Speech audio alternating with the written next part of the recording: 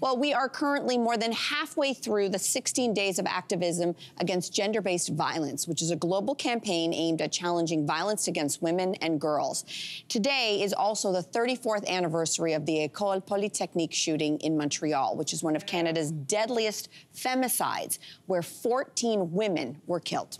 And in recent years, we have seen a rise in femicides across this country. Here to address this urgent crisis is Marissa Kokkoros, the founder and executive director of the national grassroots organization, Aura Freedom. Marissa, welcome to the show. Thank you so much. Thank you.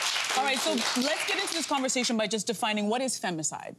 Yeah, femicide is the killing of women and girls, primarily by men, based on their sex or gender. Men who are driven by misogyny and a need to maintain power and control over their victims. In Canada, every 2 days, a woman is killed violently, most often by a man, and most often by a man she knows. And it's precisely because she's a woman. Indigenous women and girls in Canada pay the highest price of femicide and are murdered at 12 times that rate. Wow. And yes, other marginalized women, Black women, women of color, migrant women, and others also face increased risks of femicide in Canada. There are a lot of misconceptions about femicide, and I'm sure you know many of them through your work. What are some of the most common ones? Yeah, the most common one is that it's perpetrated by a stranger, right? And this does happen, but more often than not, women and girls face the greatest danger in their own homes. And when they are murdered, they're more likely to be murdered by men that they were supposed to trust, supposed to be able to trust, like intimate partners, husbands, fathers, and brothers. Another misconception is that femicide is the result of someone snapping. So the mental health crises of someone, when that really erases the long trajectory and the history of violence that led up to that femicide. And also, there are many women who are struggling with mental health, and we're not out here killing men. And there are many men who also struggle, and they're not violent. So the mental health framing of that really needs to change. One other thing I want to add, it's not really a misconception, but that people don't know, is that children are often killed in the context of femicide, and it's something we don't talk about. And children, as a way to inflict the most amount of pain and maintain control of their partner, an ex-abuser will kill his own children in order to hurt the mother in the worst imaginable way. And about 30 children will die this way in Canada every year. Oh my gosh, that is unbelievable. Thank you for framing it that way as well. You say there are a number of risk factors that authorities and average Canadians could be looking out for to curb the rise of femicides in Canada. So what are some of those risk factors? Yes, femicide is preventable. It's one of the most preventable forms of murder. And so very often we look at these when it's too late, but a recent separation of the woman from her partner, a history of misogynistic views and extreme views like white supremacy.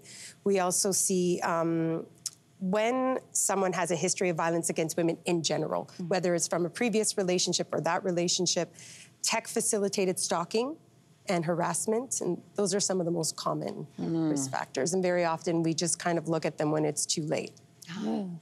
Now, your organization, Aura Freedom, launched a campaign for the 16 days of activism against gender-based violence, specifically aimed at femicide. I want to pull up the campaign image here. It says, the bag women in Canada are dying for. This is a bold message. Wow. Can you tell us why you chose it? Well, there's no delicate or gentle way of introducing femicide. We're tired of ignoring it. We're tired of our leadership ignoring it, of Canada ignoring it, of the world. We have to constantly repackage violence against women so that it's easier to digest.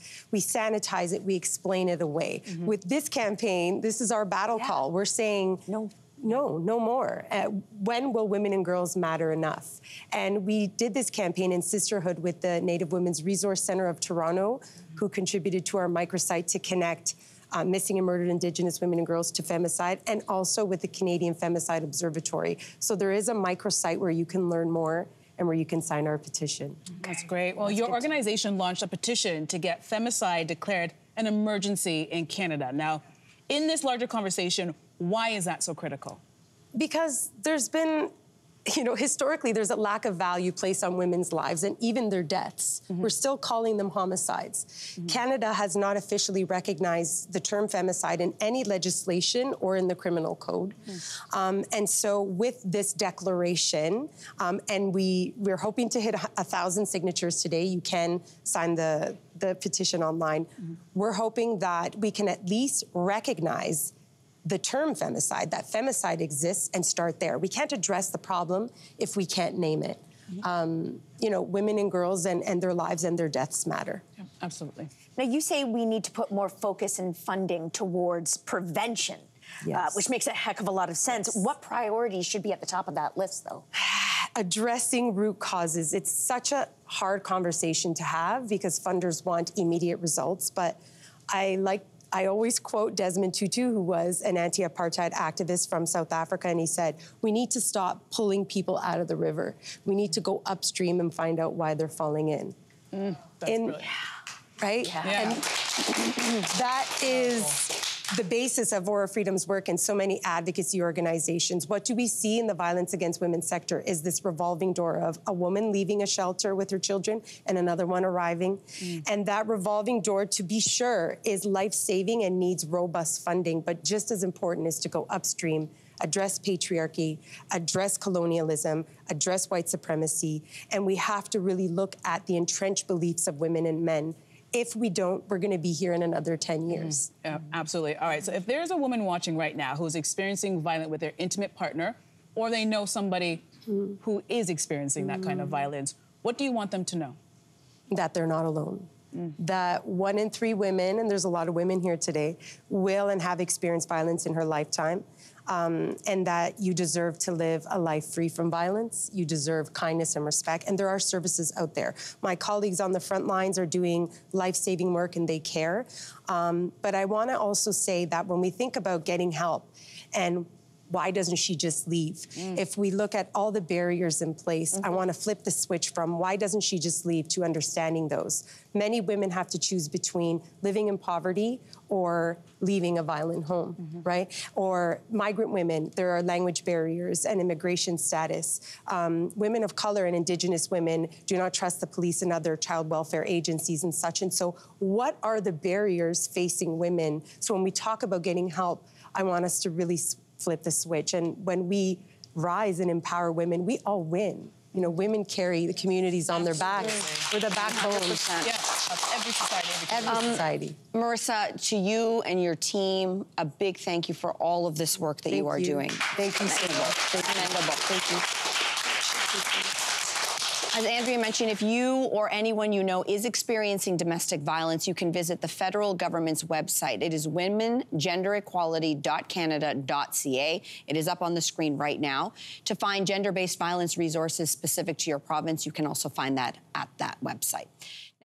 Hey there, what did you think? Drop your comments below and join the conversation. And don't forget to like and subscribe so you can find more on everything from food and fashion to pop culture and current events. See you soon.